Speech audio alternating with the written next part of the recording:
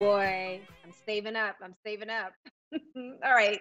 Let's be honest, ladies. You can all relate to having that drawer or that bag full of makeup items that you don't use all the time. So now it's time to start multitasking your makeup and turning it into new products that you'll actually use. I am guilty 100%.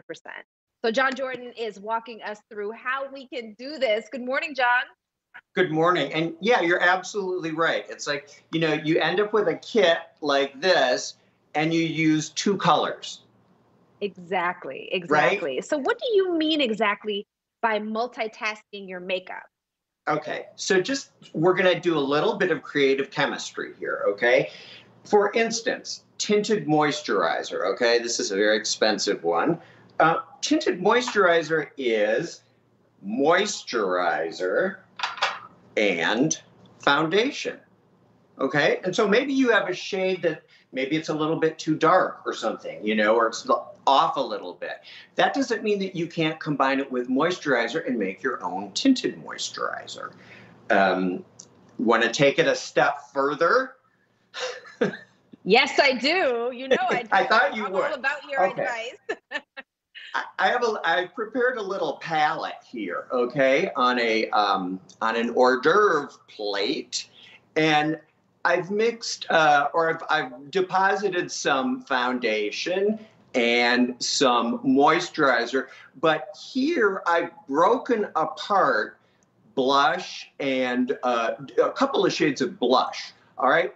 All of these things can be combined, Tati. When you think about it, a tinted moisturizer could contain not only the foundation, but it could contain moisturizer. And you know what? If you want a little bit of rosy glow, then add a little bit of, a blush that you're not using.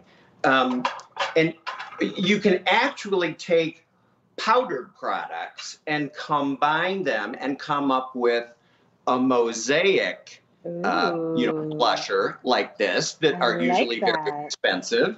And I the like way you do that. that is you just get an empty compact or even a little. You can get these at craft stores. I think they're for beads, but you could create your own mosaic in something like that. And all you do is you put the powder, crack it apart, put it in here, and spray it with alcohol, and it hmm will hmm actually combine into one product. I love it. I love it. So let's talk lipstick because we ladies know that we end up buying a bunch of them. We have them, we use them occasionally, but we want to get Yep. more bang out of them. So what do you suggest? Yep. Okay. Maybe this is too much of a statement, for people. Okay. I think it's a pretty color, but Not for it may me, be but okay. overwhelming. Yeah. And, maybe this is the kind of thing that you get with a gift of purchase. hmm Okay. And it's just sitting there. Vaseline with lipstick equals lip gloss. That's I love really it. simple. There are suggestions that you actually put these two things in a microwave together. You have to be careful about the container. You don't want to do plastic, but you can actually, if you just use a small little spatula or disposable, knife, like plastic hmm silverware, you can combine these two. And again, think about the convenience because you could use a Put it in a little stack pot. of containers like this with your own custom, tinted moisturizer and your own lip gloss and your own mosaic blusher.